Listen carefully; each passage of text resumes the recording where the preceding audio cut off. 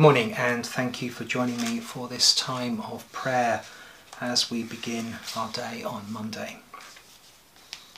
We're going to begin this morning with a piece from St. Martin in the Fields called "Peace I Leave With You."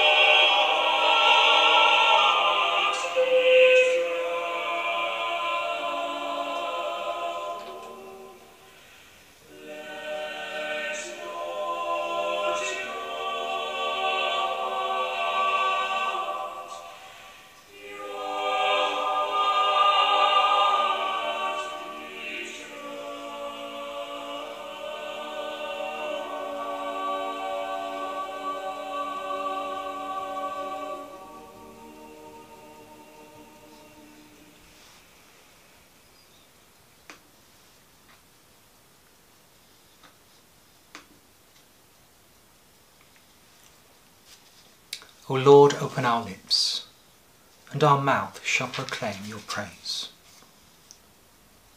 The night has passed, and the day lies open before us. Let us pray with one heart and mind. As we rejoice in the gift of this new day, so may the light of your presence, O God, set our hearts on fire with love for you, now and forever. Amen.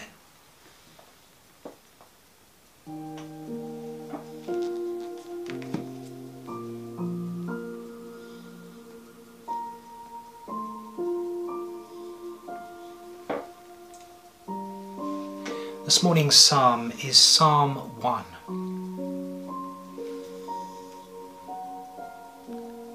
Happy are those who do not follow the advice of the wicked, or take the path that sinners tread, or sit in the seat of those who scoff. But their delight is in the law of the Lord, and on his law they meditate day and night. They are like trees that are planted by streams of water, which yield their fruit in its season, and their leaves do not wither. In all that they do, they prosper. The wicked are not so, but they are like chaff that the wind blows away. Therefore the wicked will not stand in the judgment, nor sinners in the congregation of the righteous.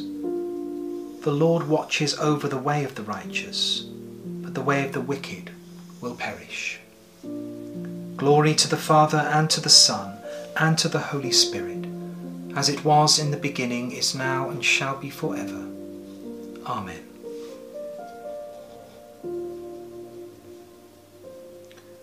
Our Old Testament reading is taken from the book of Joshua, chapter 7, beginning at verse 1.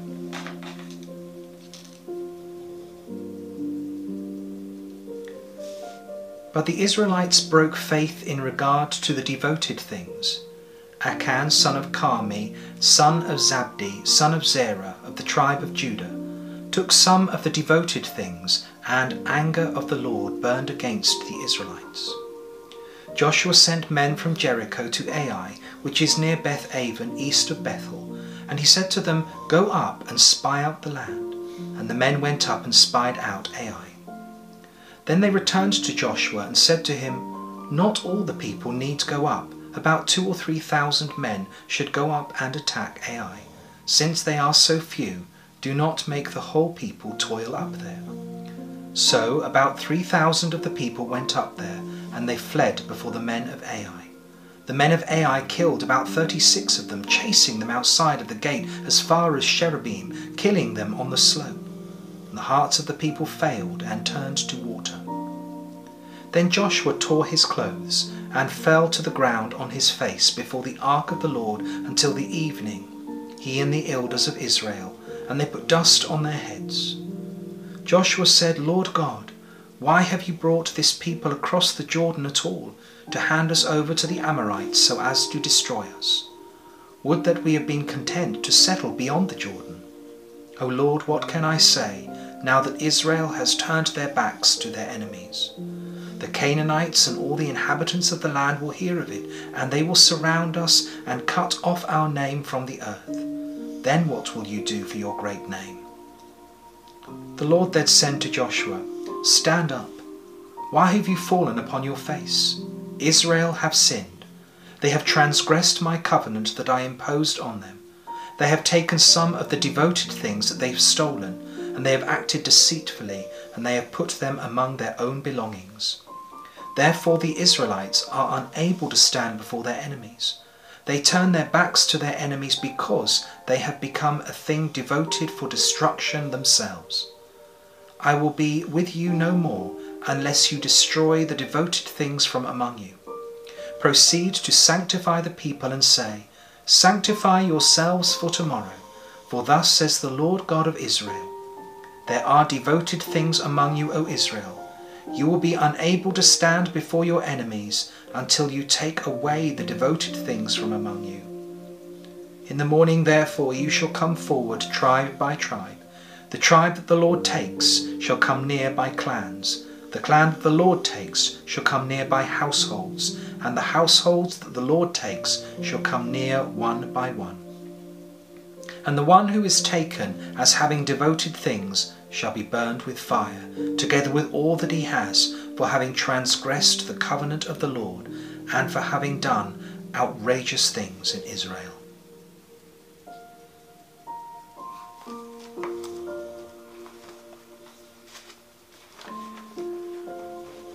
This morning's canticle is called A Song of God's Compassion. The Lord is full of compassion and mercy. He is slow to anger and of great kindness. He will not always accuse us, neither will he keep his anger forever. He has not dealt with us according to our sins, nor rewarded us according to our wickedness. For as the heavens are high above the earth, so great is his mercy upon those who fear him. As far as the east is from the west, so far has he set our sins from us. As a father has compassion on his children, so is the Lord merciful towards those who fear him. For he knows of what we are made. He remembers that we are but dust. Our days are but as grass. We flourish as a flower of the field. For as soon as the wind goes over it, it is gone, and its place shall know it no more. But the merciful goodness of the Lord is from of old, and endures forever on those who fear him, and his righteousness on children's children, on those who keep his covenant and remember his commandments to do them.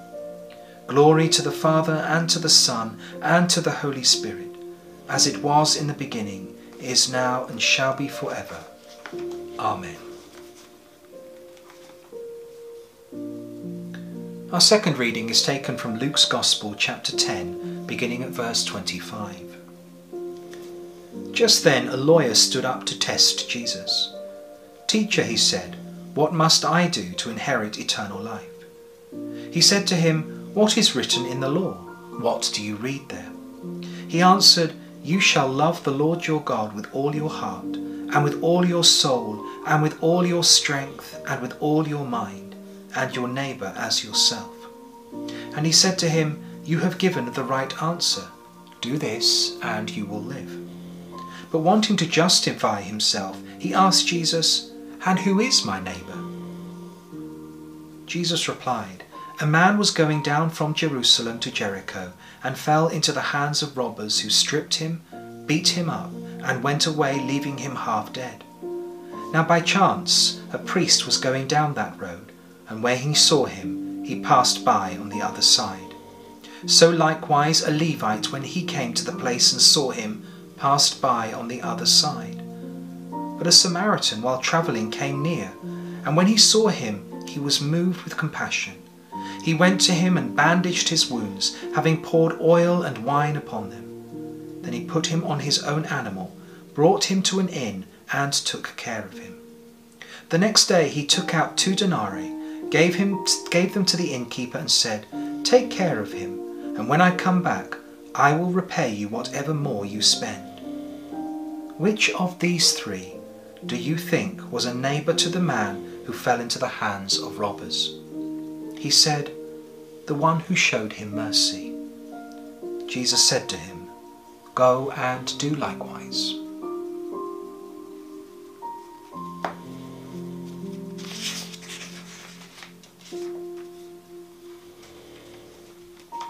We say together the words of the Benedictus. Blessed be the Lord, the God of Israel, who has come to his people and set them free. He has raised up for us a mighty Saviour, born of the house of his servant David. Through his holy prophets God promised of old to save us from our enemies, from the hands of all that hate us, to show mercy to our ancestors and to remember his holy covenant. This was the oath God swore to our father Abraham, to set us free from the hands of our enemies, free to worship him without fear, holy and righteous in his sight all the days of our life. And you, child, shall be called the prophet of the Most High, for you will go before the Lord to prepare his way, to give his people knowledge of salvation by the forgiveness of all their sins.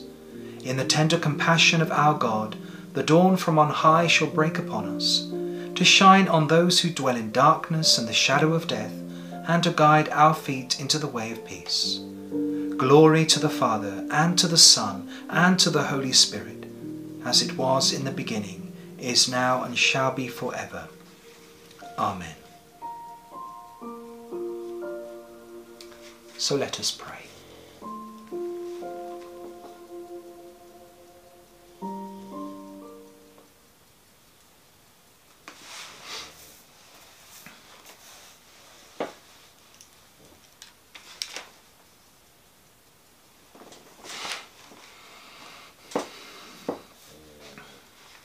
Lord, in the last week, we have seen yet more tragedy affecting people's lives because of the colour of their skin.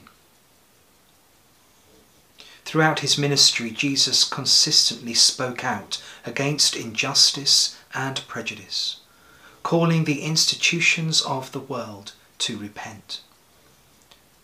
And so, Lord, we pray for your peace and your forgiveness to rain down upon this world in every area where violence and prejudice exist.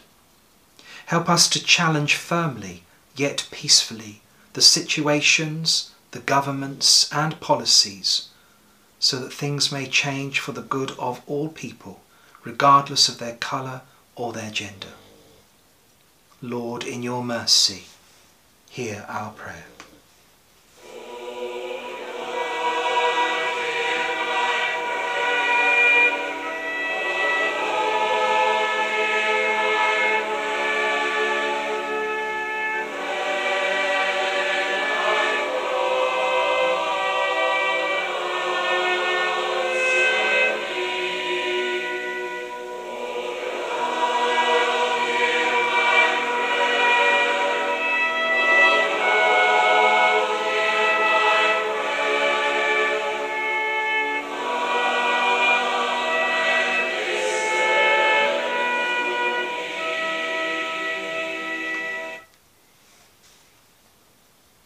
As the lockdown slowly begins to lift, we pray, Lord, that we would be sensible, mindful and respectful of others and of the law, so as to avoid a second wave of this terrible virus.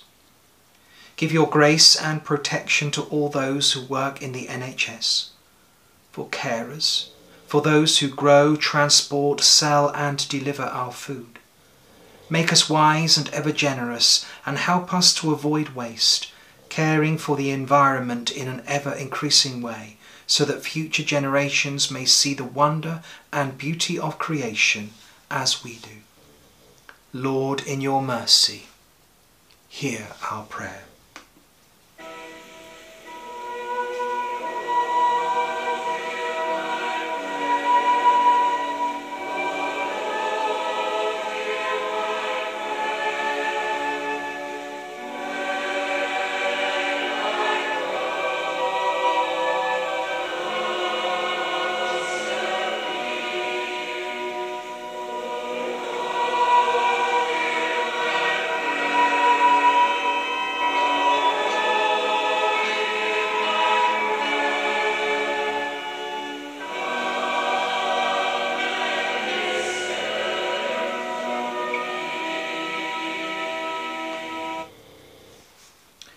Lord, we pray for your church throughout the world, for all involved in mission and outreach in these difficult times. We ask for your blessing upon our church here in Sanderstead and Riddlesdown, and we thank you that there is so much friendship here. Lord, please show us how to help each other so that the worship we now offer is the worship of a true family. We thank you, Father, for the ministry of Peter and Raywin here at St Mary's. We pray for our bishops, Christopher and Jonathan, and for our area dean, Paul. May they always be sustained by your unfailing love and be filled this day with a fresh outpouring of your Spirit, enabling them to continue the work of Jesus. Lord, give us all your grace to proclaim the gospel joyfully in both word and deed, helping us to fulfill our calling and to care for one another in an unselfish fellowship of love, to care for the world around us by sharing with it the good news of your love and serving those who suffer from poverty, hunger and disease. Lord, in your mercy, hear our prayer.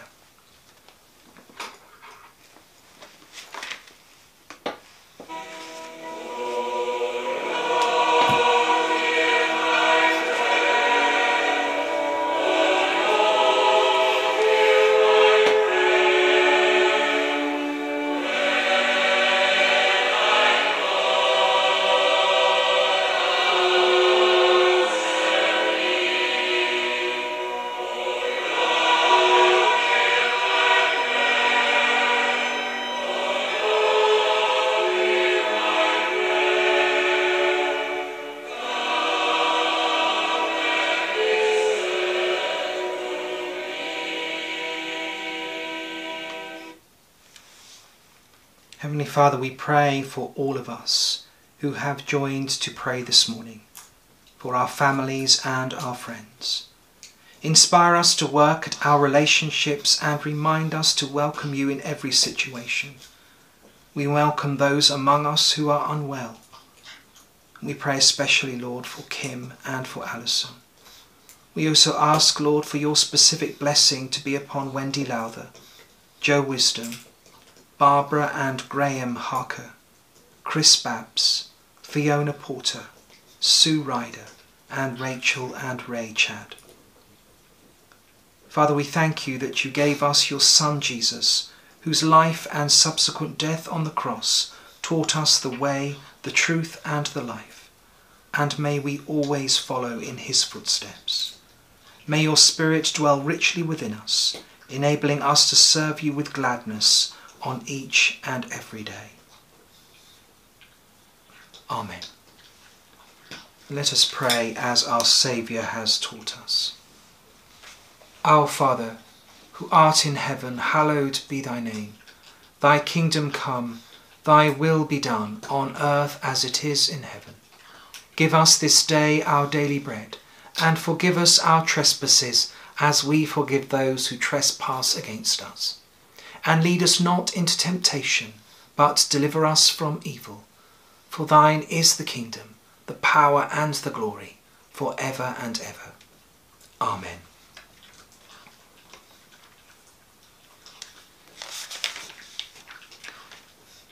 May the Lord bless us and preserve us from all evil, and keep us in eternal life. Let us bless the Lord. Thanks be to God.